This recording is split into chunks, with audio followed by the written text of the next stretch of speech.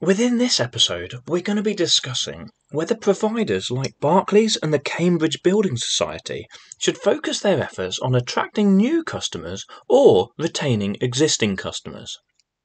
A question such as this would attract 10 marks. So just to provide some context from the case study, 2/3 of customers stuck with their existing provider, whereas 1/3 changed to a new provider. So what possible arguments could candidates write? Focusing on retaining existing customers rather than attracting new customers could mean that providers forego the opportunity to grow. However, providers will already know these customers' financial position and therefore do not need to spend as much money on the administrative process when retaining customers. Providers like Barclays and the Cambridge Building Society may have to offer incentives to existing customers in order to persuade them to stay with the provider. Discounted rates, for example, would mean that providers would lose a significant amount of money over the term of the mortgage compared to if they did not offer this discounted term. However, there are cheaper incentives that providers can offer their customers to stay loyal. An arrangement fee discount or waiving the arrangement fee altogether, for example, would benefit loyal customers in the short term as they would not have to fund the initial fee.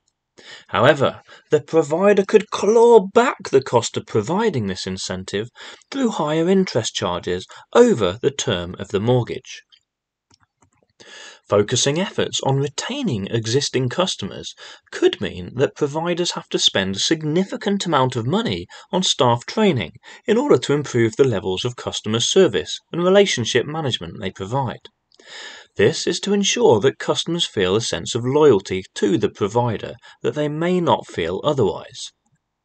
However, the money that is likely to be saved through a reduced requirement to develop customer service could be beneficial to shareholders as it may potentially increase the share value and/or dividend payout.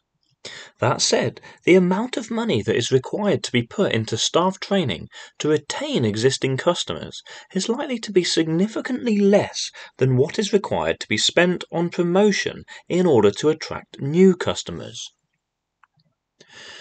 It really depends on whether the provider wishes to focus on short-term profitability or long-term growth. It also depends on the objectives of the organisation. It also may depend on the provider's stakeholders' views. As well as that, it could depend on the members' views within a building society. Don't forget to subscribe to CGS Money and Finance and hit that bell icon to be notified when future videos are released.